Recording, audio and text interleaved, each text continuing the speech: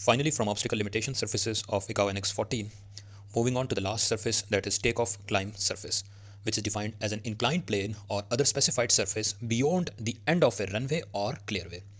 It has a slope of 2%, and once it is added into the OLS diagram for one runway, the overall OLS diagram would somehow look like this. You can see the bluish triangle.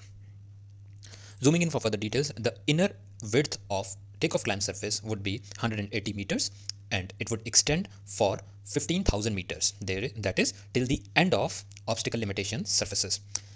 And while extending, it would be having a divergence of 12.5% on both sides, while the final length would be 1800 meters.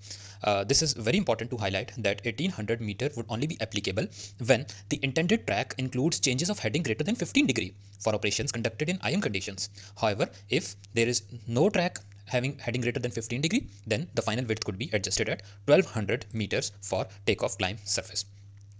Now you can also see that the takeoff climb surface is almost overlapping with the approach surface. Here comes a question that what criteria should be used. As I've told you earlier that the slope for takeoff climb surface is 2%.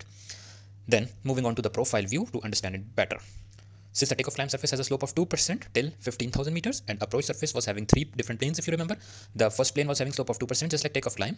Then the second plane was having slope of 2.5%, and then the third plane was with zero slope. So in order to design or construct the buildings or any fixed objects, the more stringent surface would be used. We can say in the first plane of approach surface, either you can take takeoff climb surface or approach surface as a reference.